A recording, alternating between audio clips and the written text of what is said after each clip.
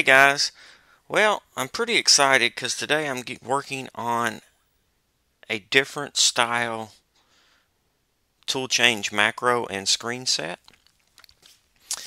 I had a gentleman email me a few days ago and ask if I could write a macro for a drum type tool changer. He has a Brother TC-201 vertical machining center that he got from, I think, a school or something. I think it's an older, late 80s model. It's not a huge machine. It's pretty small. Very nice machine. And he's retrofitting it to use Mach 3. And so he sent me an email and asked me if I could help him with a macro for the tool changer. So it has a drum type tool changer.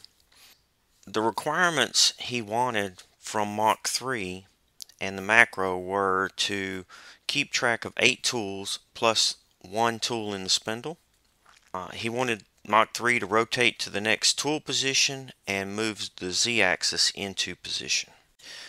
He needed Mach 3 to send an output to an Arduino for the arm, and the arm, the power draw bar, all that's going to be controlled by the Arduino.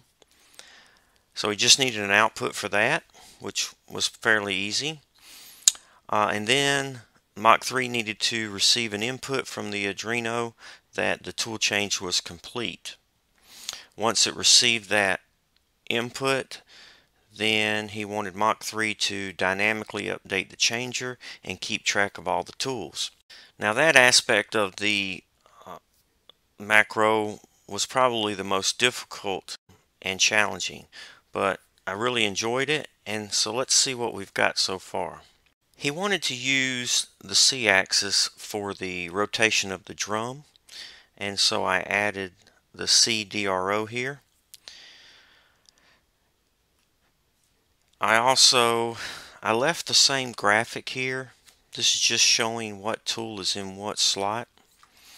I didn't see any reason in changing that. I did add this drum graphic here to just give you a visual of what slot the drum is actually on at the current time. Also, our spindle, I added a little graphic here for our spindle to let you know what tool is actually in the spindle at the moment. And I moved the update 8TC button from down here up to here, and the actual macro, the button macro is actually a lot different than my macro. So in order to load the ATC, what you're going to do is, number one, this button right here will delete all the tray inventory in the drum. So we can hit this button. It will notify us that we are asking it to delete all the tray data, and we want to say yes. And you can see it resets all the DROs to 0. Now of course you only want to do this when there are actually no tools in there. Now you can manually rotate the drum by just pressing the button, the red number, and as you can see, the DRO actually rotates to the correct position. And it also gives you an indication in the slot which slot you're actually on. Alright, so now in order to load the ATC up, all you do is just put your tool number in this case tool number 11, and then you just simply hit load ATC. It will prompt you and say please insert tool number 11 and give you a brief description of whatever that tool is in your tool table. Mine happens to be a chamfer mill. Click OK. You will see the arm blink, sending the output to the Arduino.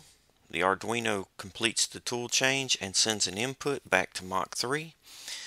it turns the center of the arm green and the rest of the arm kind of gets grayed out. The DRO for slot number 1 updates to 11, and it also indicates what slot number it put tool number 11 in. We want to put in another tool. We'll type in tool number 6. Load ATC. Again, please insert number 6. I do this just so you can get a visual of the actual tool you're installing into the tool changer agrees with what you think is in the tool description. It's just a way to double check it so that you don't have any problems later on. Click OK. Again, the arm turns red, sending the output to the Arduino. The Arduino sends a input back to Mach3, letting you know the tool change went OK. The slot number is 2, and we've updated the DRO with the new tool number, and we also rotated to slot number 2 here on our DRO. Let's do that again. There's a lot going on here, so we'll do tool number 7. Again, it prompts you. Yes. Our DRO rotates. The arm tool change completes. We get our tool change. We get the input from the Arduino. Slot 3 updates with tool number 7, and again it lets us know that slot 3 is where we put the tool.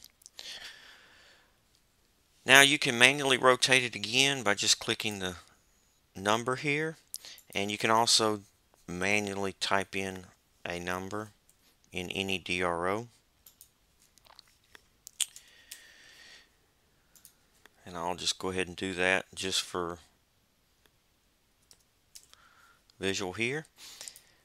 Now you can only use tool numbers up to 99.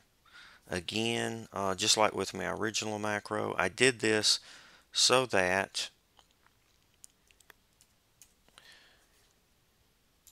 it just limits it to 2-digit numbers. It just makes the DRO only 2 digits. So, I mean, it can be changed to 3 or 4 digits, but I don't think personally I'm going to have 99 tools that I'm going to need, so I just made it 99.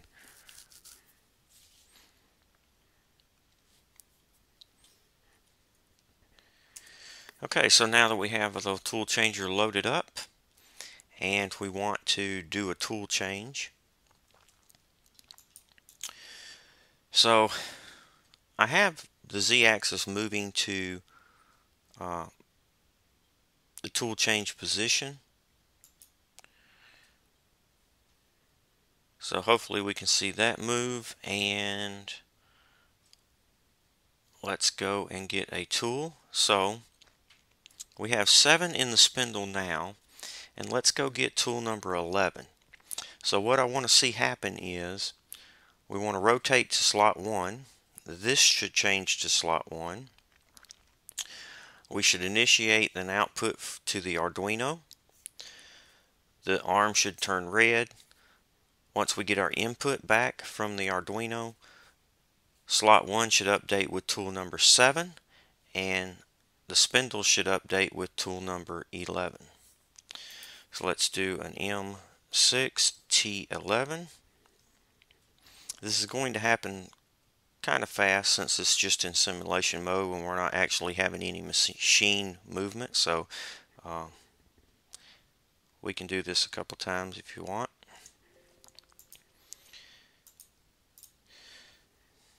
So our arm activates, we get our input back from our Arduino. Slot 1 updates with tool number 7, and the spindle updates with tool number 11. Now notice we've got 2 7s in there, and that is possible. I think I probably did that not knowing what I was doing there. So let's get rid of that and put in tool 12. That way we don't have that to confuse anyone. Okay, so now let's go and get tool 12. And so we should swap. Tool 11 should be placed into slot 3, and tool 12 should be placed into the spindle. M6, T12. So you can see we moved to slot 3, the Arduino output for the arm.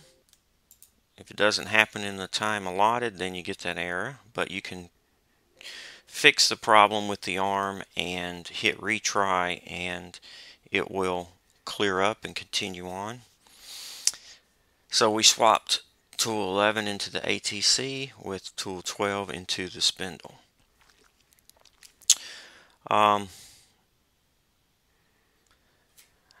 Really, now that I've got it working, it really works really well. I think visually the screen set is appealing, and of course, Matthias doesn't really know that I've done all this, so he's going to be kind of surprised, I think, when he sees this screen set. I don't know if it's actually what he's looking for, but I think it does everything that he asked for the screen set to do. It'll move into position. It stores 8 tools plus 1 in the spindle. It moves to the Z position, wherever that may be. I have it currently set at 3 inches below home. Of course, that is user defined, so that can be changed. I've added the ZDRO that he was looking for to control the drum. We send an output for the Arduino. Now I've decided, I've gotten so interested in this whole drum arm tool changer macro that I actually started out, and it was way more complicated than it needed to be, because I was trying to have it do a lot more than Matthias wanted me to do. So this one is kind of the dumbed down version, just so that it meets his requirements. Mach3 can actually control the arm, do that tool change, and we can actually get visual inputs to make sure that the pivot for the drum is down and up out of the way before the arm actually moves. So I'm going to actually do probably another screen set and macro for having Mach3 control everything. But so Matthias, that is your screen set and macro. I think once you see this, hopefully you'll be happy with what I've done. I think I've met all the requirements that you asked. You want to keep up with 8 tools plus 1 in the spindle. We've got that. We're going to rotate the drum to the tool position and move the Z into the tool position, the tool change position. On this particular machine, I have it set right now for -3 inches from the home location. Of course, you can change that, and it'll be user defined.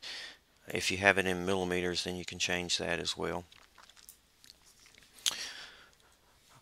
We're sending an output to the Arduino for the arm to do the tool change. We get a visual indication of that by the red flashing arm here. We receive our input from the Arduino that the tool change is complete, and you can see that by the indication here, the green center section. I did it that way to indicate that not only is it complete, but when it is complete, the arm needs to be turned 180 so that it clears the spindle and the drum, so it's kind of stored out of the way. And so that's why it looks sideways here, because that's the way it should be when it's clear. And we dynamically update the tool changer with the tools. to keep track of everything. So hopefully, Matthias, I hope you think this is what you were looking for. We just briefly discussed it in a couple of emails, and I kind of just took off on it because I was just intrigued in doing it. I think now that I have his pretty much the way he wants it, there may be some minor tweaks needed. I think I'm going to go ahead and do a full scale for maybe a bigger machine and actually have Mach3 control the arm and actually have visual inputs for the pivot of the tool on the drum down and up to make sure that that's clear. So stay tuned for that video. I know quite a bit of people are starting to retrofit these older VMCs, and the older electronics are hard to find or really expensive, so it's just a lot cheaper and easier to go with Mach3 control and use different components. So there may be quite a few more people interested in something like this. Stay tuned for that. So that wraps up this video. If you have any suggestions or questions, please feel free to comment. Stop by and visit the website at www.cnc4xr7.com. Please subscribe to the YouTube channel. Thanks for watching, and most importantly, be safe.